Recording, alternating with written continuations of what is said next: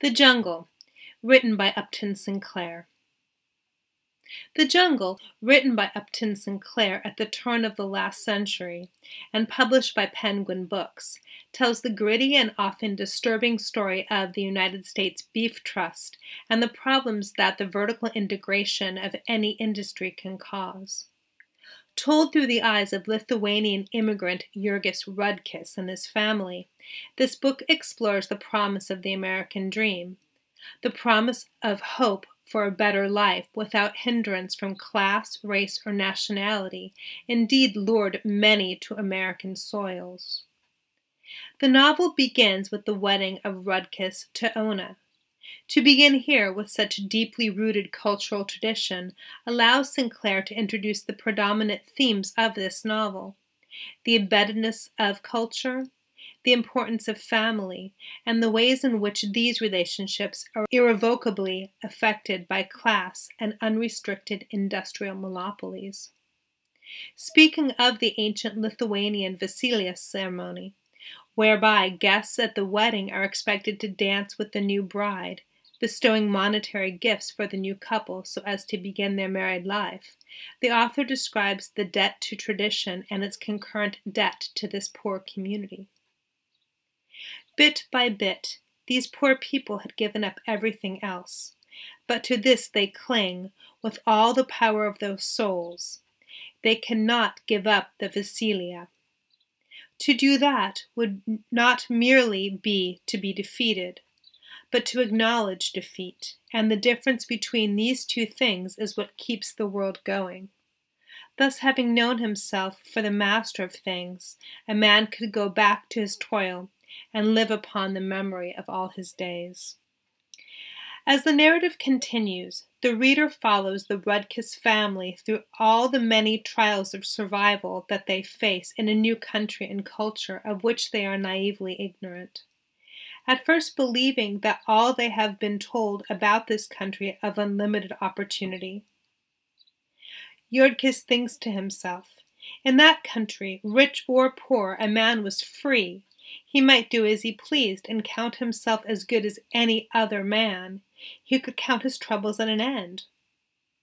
As a result of this misconception, tragedy strikes. The vast difference between their expectations and the reality of their new lives are presented writ large in the description of their new home, and then later in the trials that they face and are forced to endure.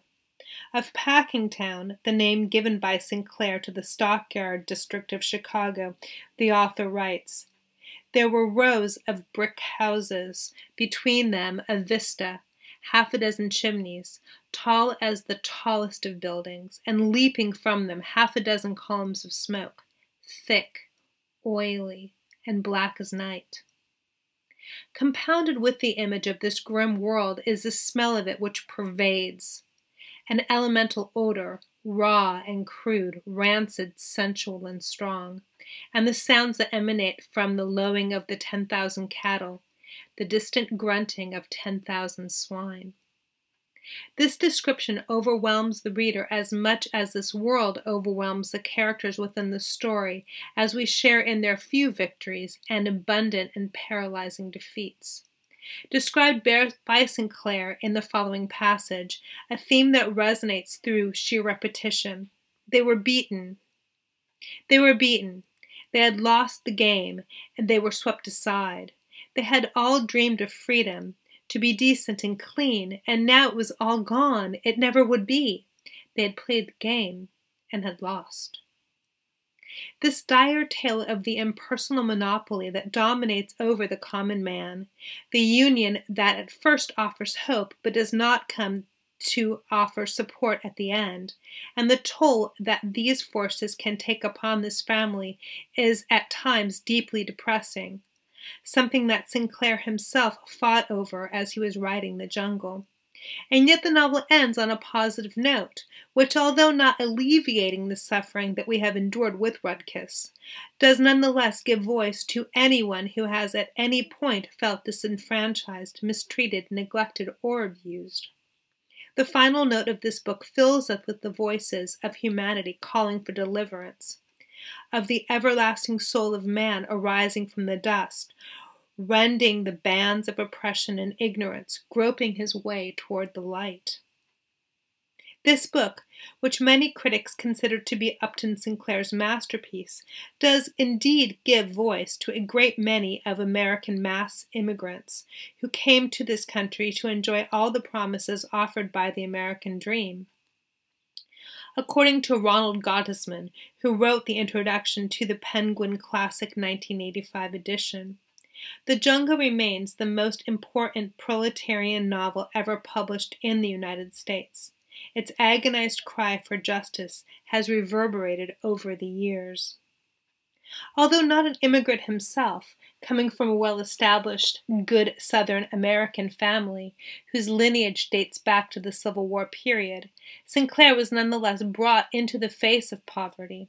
This was as a result of his father, who was rumored to be negligent, abusive, and alcoholic.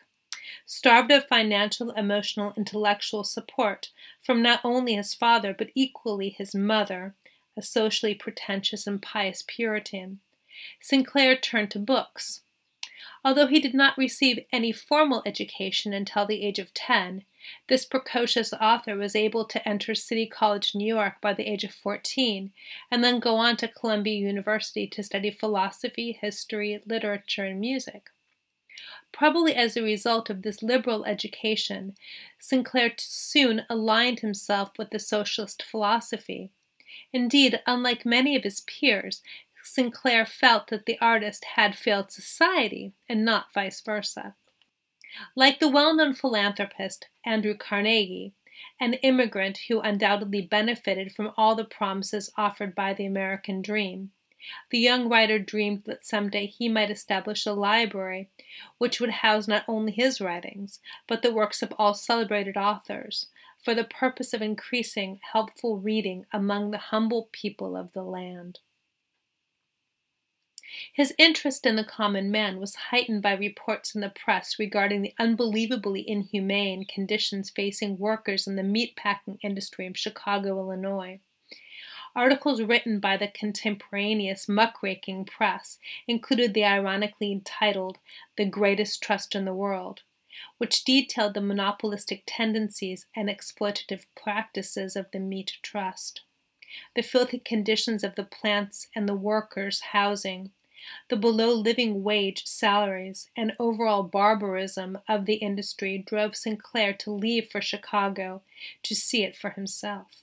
He arrived on Wednesday, November 2, 1904, and stayed for 7 weeks, gathering information for what would become The Jungle. This novel first appeared serially within the socialist journal The Appeal before being published as the novel we today are familiar with. Promised to be the most powerful story ever written and a work that would stir the country, in The Appeal, Sinclair suggested of The Jungle, it will set forth the breaking of human hearts by a system which exploits the labor of men and women for profit. It will shake the popular heart and blow the top off the industrial tea kettle. Its themes will be everyday ones of bread and butter. It will have incidents and adventures, a life and death struggle, and a heartbreaking tragedy, the tragedy of life. Why not dive into The Jungle yourself so that you can be the judge? As suggested above, it is not a journey for the faint of heart. But then again, what worthwhile journey ever is?